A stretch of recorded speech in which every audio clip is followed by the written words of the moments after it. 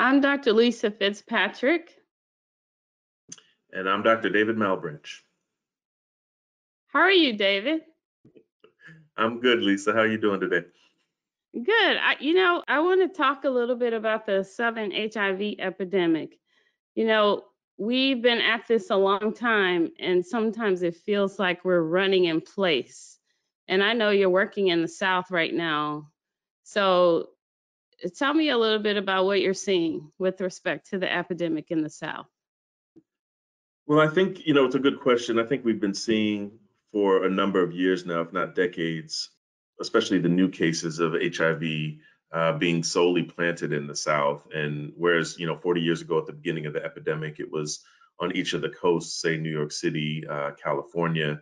Now what we're seeing is that it's planted firmly in the Southeast. And I think, when we talk about the South, we have to kind of be clear about a lot of the dynamics that are going on in the South.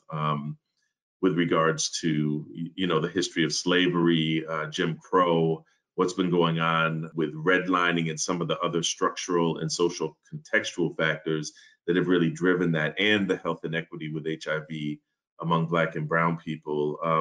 But I think there's a lot to be said about kind of the conservatism of the Southern region, how we talk about sex, how we shame and stigmatize sex, how we do risk reduction and harm reduction, and what we think about that, and kind of some of the less progressive things that are happening in the South that perhaps has been embraced a little bit more widely by the West Coast, by the East Coast, New York, DC in particular, and has helped to mitigate some of the new infections. But I think where we see in the South is kind of a cultural milieu that provides for almost like a metaphorical petri dish where HIV can be allowed to thrive. A metaphorical petri dish. I love that. I think if you layer on top of that the lack of Medicaid expansion and the treatment access gaps, you have a perfect storm for an HIV epidemic that is thriving. And I think it's a bit disgraceful at this time in the epidemic. We're not making strides in the area where people are most disproportionately affected by HIV. What do you think it's going to take for us to move the needle, particularly on treatment access in the South?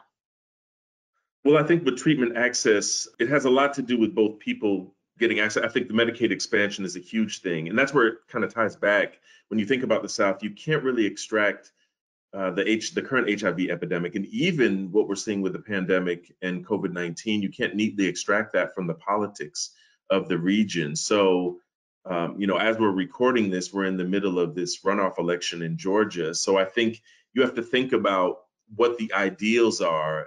And when we talk about health equity and creating the structures and the systems, instead of just talking about racial disparities and health disparities, when we're just talking about the numbers themselves, really switching that conversation and talking more about health equity and how to achieve that by creating systems or maintaining systems that will allow people from different backgrounds, whether they be socioeconomic or racial or sexual orientation or gender identity, to be able to achieve that. So I think, things like Medicaid expansion is going to help, but I also think a restructuring and a revisioning, a revamping of our medical systems is absolutely imperative. And, the one silver lining I can think about with COVID-19 is that it has forced us to change some things, and it has exposed some of the inadequacies and the issues with our medical systems acutely as we've had to respond to this pandemic as it's evolved, that will actually, if we listen and if we pay attention and if we know what's going on,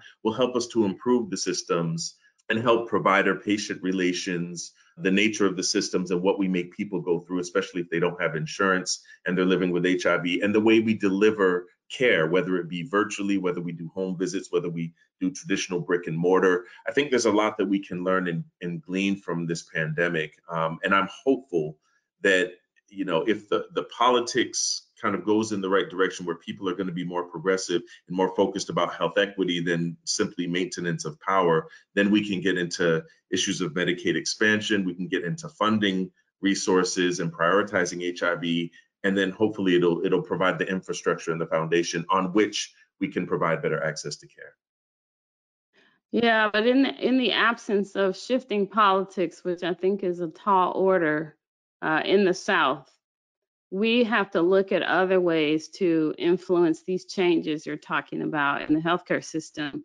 So, for instance, how can we increase the advocacy coming from churches and community-based organizations, or even educating the community about the need to advocate for better healthcare for themselves? I think I don't know if we can rely on politicians because this is 30 going on 40 years later, isn't it? And we are still in a situation in which the southern states continue to have the highest rates of HIV. So I think we're going to need a different form of advocacy rather than relying on government.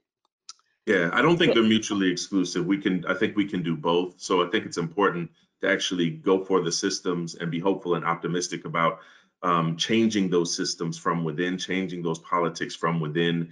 And then exactly what you're saying, which is I think, when people get exposed to certain traumas and oppression, which we have been in the South as Black people, as people of diverse sexual orientations and gender identities, it tends to become internalized, where the oppressive force doesn't even need to actually keep their foot on our necks anymore, but we just basically will, self-destruct on our own, basically because we've internalized things. So I think your point about empowering ourselves and getting ourselves to kind of face these systems, because you're absolutely right. Nothing is going to change overnight, and there will still be members of our communities that will go into medical settings and be turned away because of the implicit bias or the frank and open bias of a provider, of a staff member.